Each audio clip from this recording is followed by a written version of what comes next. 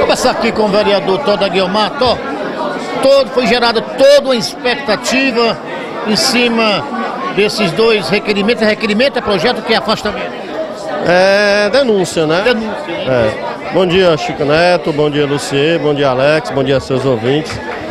Realmente chegaram essas denúncias na casa, se fizeram um auê com a população, mandaram a população vir para a Câmara, usaram os meios de comunicações, trouxeram o povo para cá, que iam afastar e tudo, e a gente chega aqui e é pego de surpresa, né? Eu acho que estão brincando, né, de fazer política. Eu acho que o momento é um momento delicado, é um momento sério, e as pessoas estão usando aí, não sei, minha Nossa Senhora, mas... Estou encarando isso aí como se fosse uma vitória. Agora a vitória é de quê? Eu não sei, eu confesso que eu não estou entendendo nada, porque eu não sei nem quem está soltando esse fogo, para quê ou o quê, né? Nós precisamos de serviço, nós precisamos melhorar o nosso hospital, nós precisamos melhorar a nossa cidade, e gente se comemorando o quê ou fazendo o quê? Fica aqui a minha indignação de se convocar uma sessão para aceitar a denúncia contra A ou contra B, e chegamos na sessão com a sessão lotada, com o povo presente, e simplesmente não dão satisfação, nem lê matéria, nem bota para votar. Eu acho que estão brincando de fazer política. Nosso município é muito grande para a gente se viver dessas picuinhas. Naquela reunião, as portas fechadas com os vereadores, o que foi decidido afinal? Você não esteve presente naquela reunião, mas você foi comunicado? Fui comunicado, mas por motivo eu não pude estar presente, né? Motivo de saúde.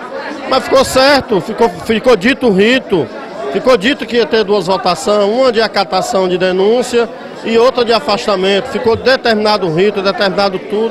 E hoje nós chegamos na sessão para fazer esse rito, ou para seguir esse rito, mas infelizmente o presidente nem em pauta colocou. Não se colocar em pauta, Thor, é legal? Pois é, isso temos que ver. Confesso que eu não tenho esse conhecimento todo, né? Mas a gente tem que ver, né? A gente tem que olhar aí direitinho essas leis, né? Porque se tiver alguém infringindo alguma lei, a gente tomar as decisões, tomar os posicionamentos. Não podemos estar brincando com o povo. O povo sai da sua casa, vem para uma sessão tão importante e chega aqui e não tem nada. E, né, vereadores sendo questionados, vereadores sendo pressionados, vereadores estão sendo perguntados e simplesmente se especulam uma sessão de votação, uma sessão de denúncia, e chegamos aqui e não tem nada. Infelizmente, é só lamentar. Eu fico aqui a minha indignação com o posicionamento hoje da presidência. Eu te pergunto, Thor, não foi acatado o pedido de afastamento nem do Flank nem do Bruno, a coisa continua como está? Não tem nada na casa hoje, não tem nada. Segundo o presidente, não foi lido nada, não tem nada. Segundo ele, disse que deu prazos, né, para os dois se defenderem, né? A gente tem que ver a lei.